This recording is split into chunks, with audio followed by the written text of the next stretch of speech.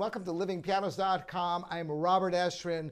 Today we're going to talk about the difference between a baby grand and a grand piano. What's the difference? Now you might just think, oh, one's bigger than the other, and that is an intelligent observation. But really there are three fundamental differences between baby grand and grand pianos, and we're going to break it down for you today. The three basic differences are string length, soundboard area, and action geometry. So let's talk about each one of these aspects and the significance of them, and then you can determine what might be the right piano for you. Well, obviously with a longer piano, because baby grands are typically around 5 feet long, and that's from the edge of the key slip to the farthest part of the lid. That's how pianos are measured. Whereas grand pianos are more like 6 feet. Now these are only approximate measurements. Some pianos might be 5'1", a baby grand, or 5'4" even. Grand pianos could be 6'3", 6'4", even 6.5 feet. When you get more like into 7 feet, that's considered a semi-concert grand, which is another class of piano. But we'll talk about that later on. Right now I'm going to talk about the difference between a baby grand and a grand piano in regards to string length. Now the physics of sound is such that a doubling of frequencies creates an octave. When something vibrates twice as fast, it creates an octave in pitch.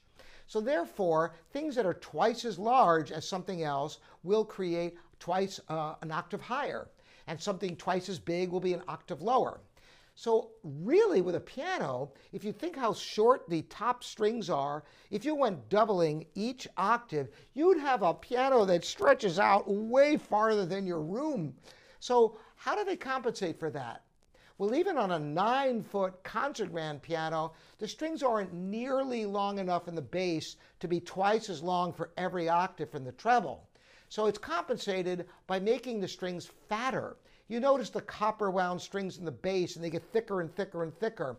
Well, even the steel wound strings have different gauges from the top going down, so that the piano doesn't have to be ridiculously long in order to have the range of pitch that it has.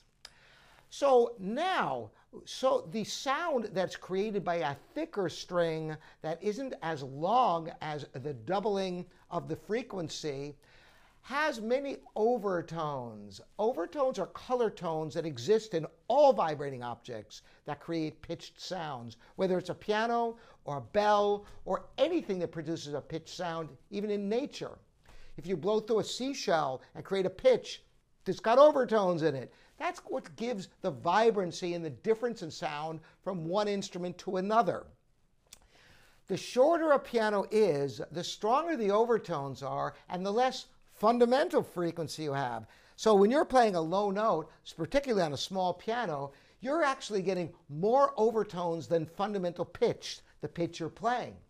I remember as a kid, I used to love to play with tape recorders, and one time I took the lowest note of the piano and I recorded it, and then I played it back 4 times as fast. I had 3 times as fast. It was way faster. I had different tape recorders. I recorded on one machine that had 2 speeds, and another machine that had 3 speeds. Anyway, it was way faster, and it was the lowest note. Now this is a 5-1 Steinway. That's a pretty darn good sound for a 5-1 baby grand, but still, if you were to take that sound and speed it up, you would hear almost a chord. The overtones are so strong. So this makes it very difficult to tune a smaller piano because the overtones can conflict with fundamental frequencies of higher notes.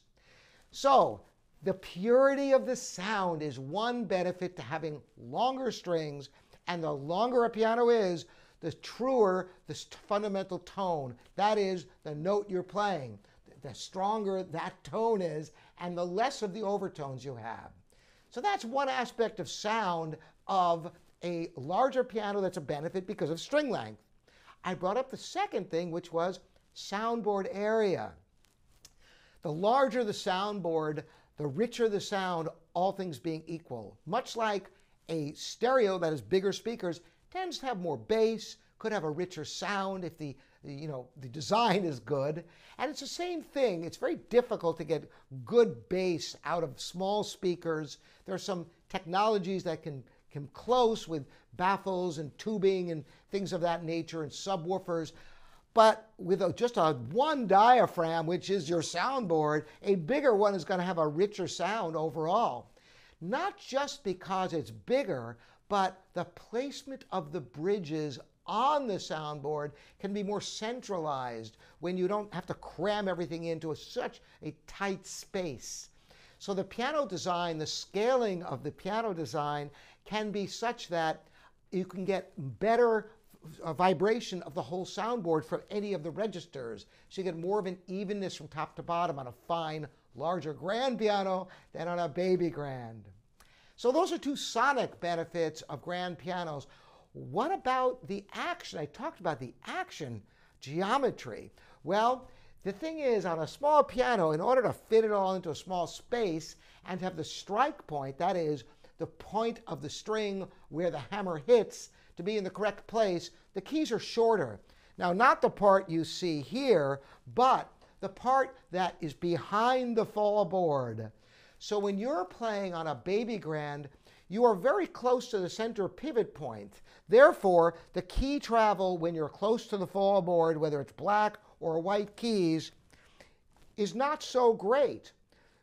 Whereas on a grand piano, these parts of the keys move much, much more, giving you better control with your hands on the keys when they're not necessarily on the edge of the keys. Easier to control soft playing in particular. So those are some of the benefits to grand pianos compared to baby grands.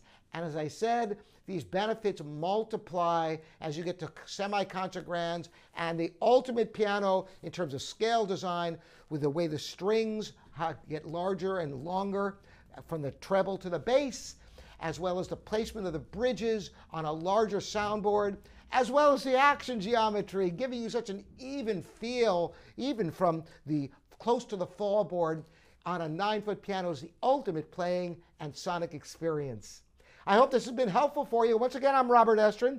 This is livingpianos.com, your online piano resource. Thanks for the questions. Keep them coming in. Subscribe to livingpianos.com. You'll get our newsletters that come out on a regular basis with fresh videos and pianos.